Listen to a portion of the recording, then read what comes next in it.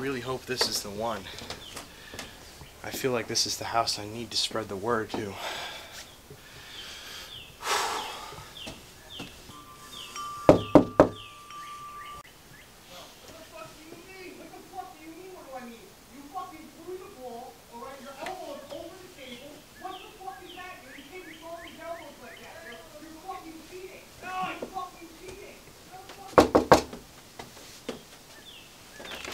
Well, how can I help you? Hi, do you have time to talk about our Lord and Savior Jesus Christ? The table. No, it fucking ain't. Yes, it Yeah, I got You time. know goddamn well what I mean. Fucking bullshit. That ain't bullshit, I Man, swear. Dude, you do not know how to do pong right. Hey, shut the fuck up! My guest here has something to say. Hey, fuck you.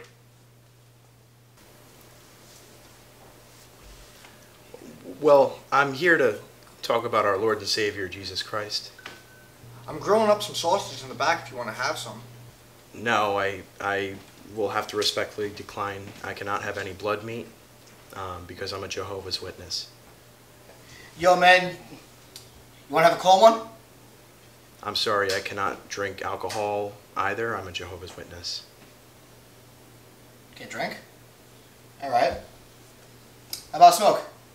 I really, like, I'm sorry, I can't smoke either. You can't smoke either? Alright then. Yeah, you just want a bottle of water? No, I cannot drink bottled water because it is a consumable product, therefore I cannot drink it because I am a Jehovah's Witness. You can't even do that. Well, then what can you do?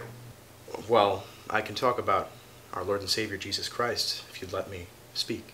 Yeah, okay. We'll hear you out. Action. Yeah, come here. Here, I'll pull over a chair for you. Yo, guys, come over here, come over here.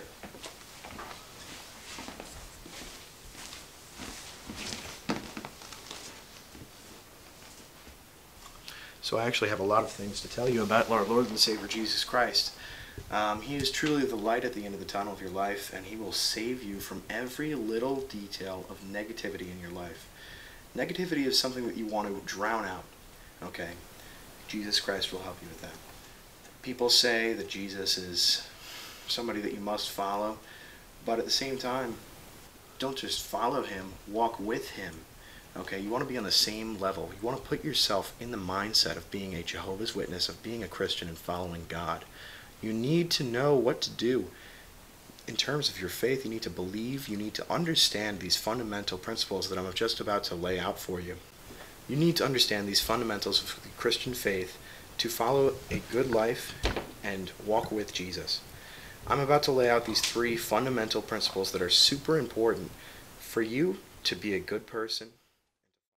Now, thank you for listening to me. I know that was really important. I'm sure that you got all of the information that I said. Make sure that you follow this in your life. Make sure that you do this. I think I said it all. I got it all out. How do you guys feel? That's it? Oh, okay. Okay. Well, thank you for having me. Bye.